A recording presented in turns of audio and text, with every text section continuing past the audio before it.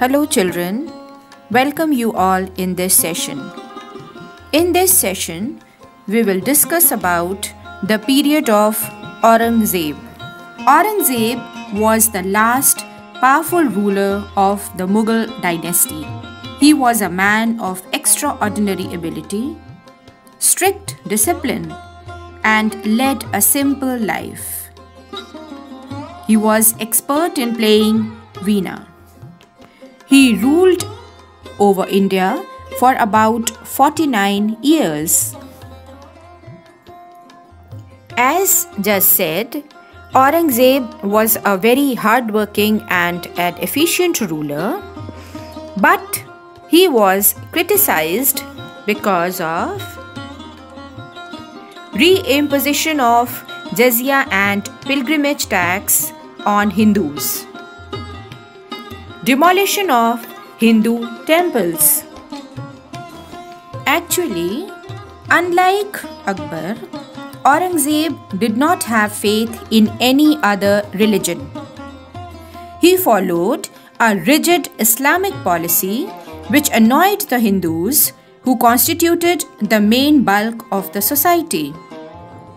He executed his elder brother Dara Shikoh, Sambhaji and Guru Tegh Bahadur. Executed means killed.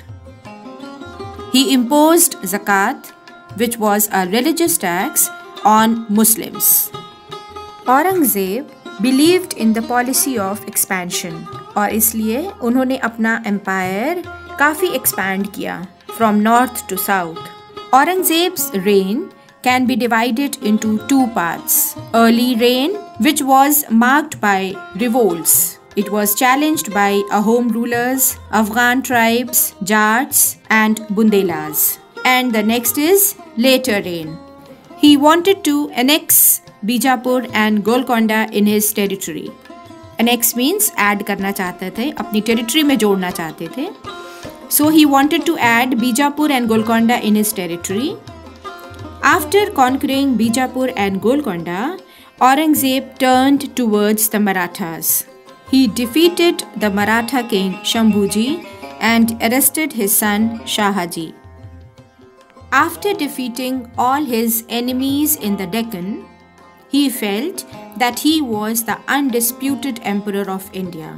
But this was his wrong notion. The Deccan problem paved the way for the decline of the Mughal Empire. Now let us talk about the decline of the Mughal Empire, कि मुगल साम्राज्य का पतन कैसे हुआ. There were many other factors which were responsible for the decline of the Mughal Empire. His successors were pleasure-loving, weak and inefficient. Provincial governors took advantage of the weak government at the center and set up independent kingdoms. The wars drained the immense treasures of the Mughal treasury, which ruined the economy.